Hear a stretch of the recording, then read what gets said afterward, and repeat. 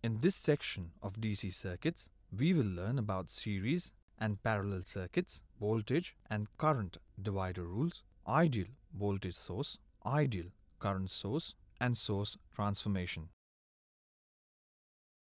The load is a device across which an output is measured. When a DC voltage source is connected to a load and the current gets a closed path to flow, the structure is called as a DC circuit.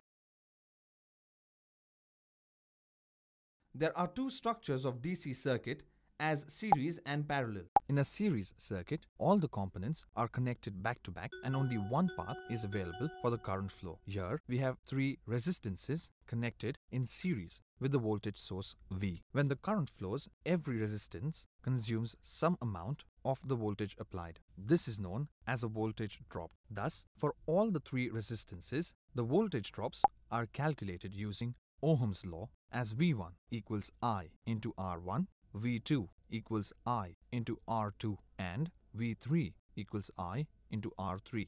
For any series circuit, the applied voltage is always equal to the sum of individual voltage drops. Thus, V equals V1 plus V2 plus V3. Substituting the values of V1, V2 and V3 using Ohm's law, we get V equals I into R1 plus R2 plus R3, or V upon I equals R1 plus R2 plus R3, but V upon I equals R, the total resistance. Thus, the three resistances connected in series can be replaced by the series equivalent resistance as shown.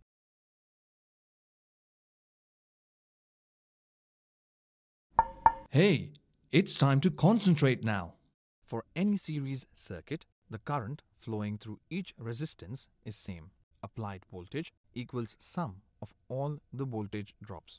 Every resistor of the circuit has its own voltage drop. So, in series connection, as soon as the voltage is applied to the circuit, bulbs start to glow one by one. Any one bulb goes off, then the entire circuit breaks and the current does not flow.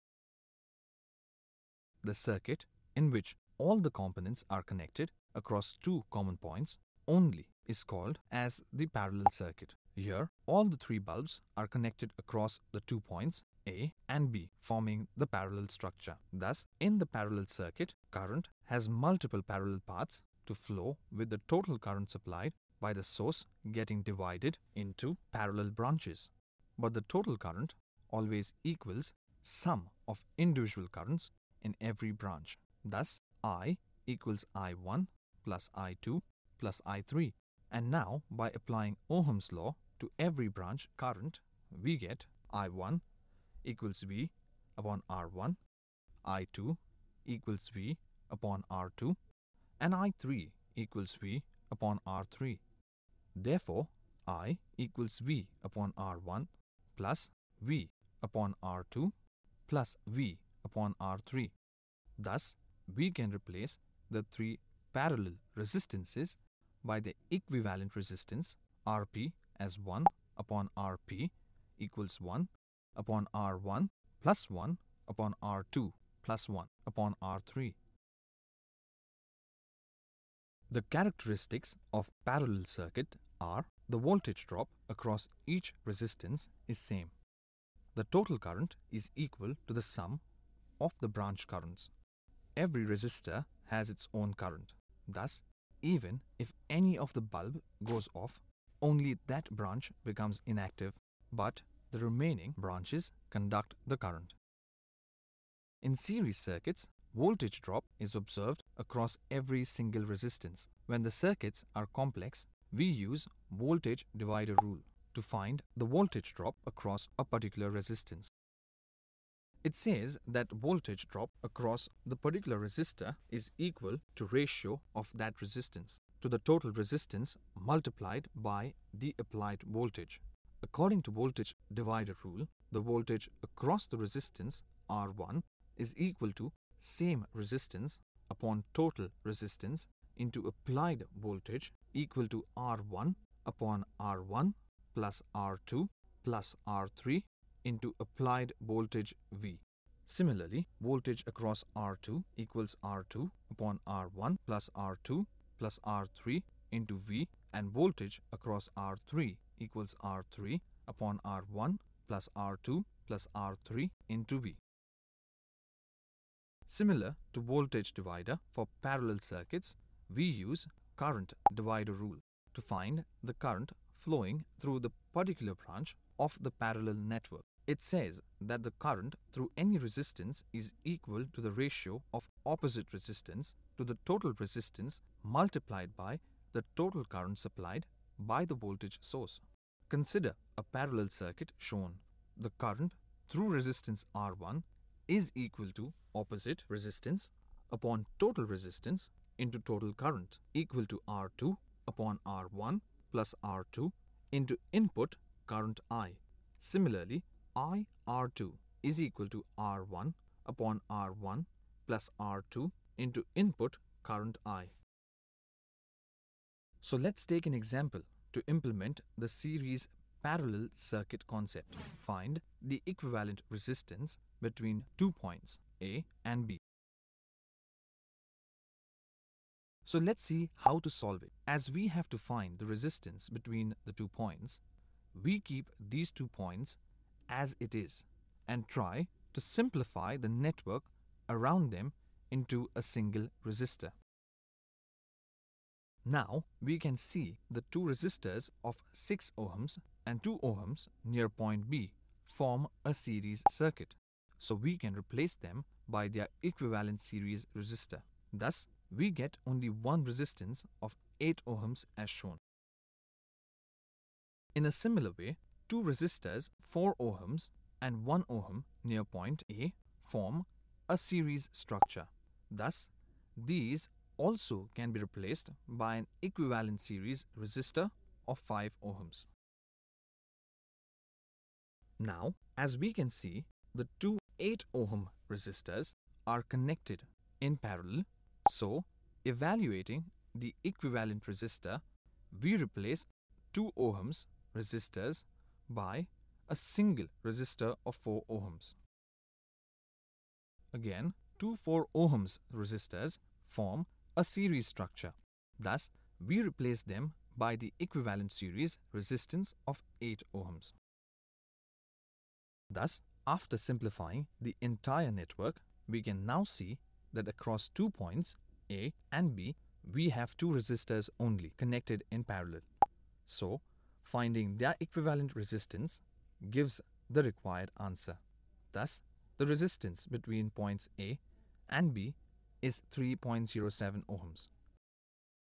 We have already seen what is meant by a voltage source. The ideal voltage source supplies constant voltage irrespective of the change in the load current. Thus, the ideal voltage source of 5 volts will supply 5 volts of potential only. Even if the load current changes to 1 ampere, 100 ampere or 1 milliampere, the resistance of the ideal voltage source is 0 ohms. But we never get 100% ideal voltage source. Small resistance is always present for every source. Hence, smaller the resistance, more ideal is the voltage source. Similar is the ideal current source. Current supplied by the ideal current source must remain constant, irrespective of the load resistance or the voltage applied. That is, ideal current source of 5 amperes always gives current of 5 amperes, irrespective of voltage source or the resistor. Internal resistance of the ideal current source is infinite, but practically we get a large resistance instead of infinite resistance. Thus, higher the internal resistance, more ideal is the current source. The source transformation means transforming a voltage source into its equivalent current source and vice versa. Hey, it's time to concentrate now. Using source transformation, the voltage source connected in series with the resistance can be replaced by an equivalent current source connected in parallel with the same resistance using Ohm's law as I equals V upon R. Similar to the above transformation, a current source connected in parallel to a resistor can be replaced by an equivalent voltage source connected in series with that resistor using Ohm's law, V equals I into R. The series rule of addition applies to the voltage sources also. We can replace two voltage sources connected in series by their equivalent voltage source obtained by the algebraic addition of their magnitudes. The two voltage sources, when connected as negative terminal of first source connected to a positive terminal of the second source, we simply add their magnitude. Thus, we can replace 3 volts and 5 volts series sources by 8 volts source. But when positive of one battery is connected to positive of the second, we subtract their magnitudes and assign the sign of a larger magnitude. Thus, 9 volts and 3 volt sources will be replaced by minus 6 volts source as shown. Similar to voltage source transformation, two current sources connected in parallel can be replaced by a single current source obtained by the algebraic addition of magnitudes of two sources. If the current from both the sources flow in the same direction, then we simply add them. Thus, we get an equivalent of 8 amperes for two current sources of 3 amperes and 5 amperes. But if their directions are opposite, we subtract the magnitudes and assign the direction of the larger magnitude current to the equivalent source as shown. Let's implement these concepts by taking an example. Using source transformations, find the current through 4 ohms resistor. As we need to find the current through a 4 ohm resistor, we do not touch the right side of the network and start applying the source transformations from the left side. Applying current to voltage source transformation to the current source of 5 amperes, we get the equivalent voltage source of 5 volts connected in series with 5 ohms resistor as shown. Now we get the two voltage sources of 25 volts and 10 volts connected in series. Applying a series rule of addition, we replace them by the equivalent source of 15 volts in series with 5 ohms resistance.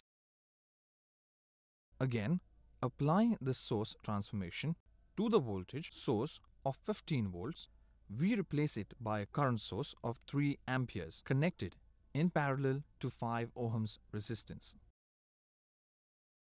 Now, we have two current sources connected in parallel, so replacing them by equivalent current source of 6 amperes in direction same as 9 amperes, we get the structure as shown. Now, we can apply our current divider rule to find the current through 4 ohms resistance. Thus, I equals opposite resistance 5 ohms upon total resistance of 5 ohms plus 4 ohms into total current of 6 amperes, giving the answer as 3.33 amperes flowing from the bottom to the top as shown. Let's see what we've learned in this chapter. There are two types of DC circuits: series circuit and parallel circuit. In series circuit, all components are connected back to back, and the series equivalent is obtained as Rs equals R1 plus R2 plus R3. In parallel circuit, the components are connected across the two common points only. Parallel equivalent resistance is calculated as Rp equals R1 into R2 upon R1 plus R2. Next concepts are voltage and current divider rules. According to voltage divider rule, voltage drop across resistor 1, that is V1, equals that resistance upon sum of all resistors in series into total voltage V. According to current divider rule, the current flowing through branch 1 equals through branch 1 or I1 equal to opposite resistance upon sum of the two resistances into total current I. The source transformation is used to simplify the networks. The different cases are: voltage source in series with resistance is transformed into a current source in parallel with that resistance, and vice versa. Two voltage sources connected in series can be replaced by the equivalent source equal to algebraic sum of the two sources. Two current sources connected in parallel can also be replaced by one source obtained from the algebraic sum of the two sources.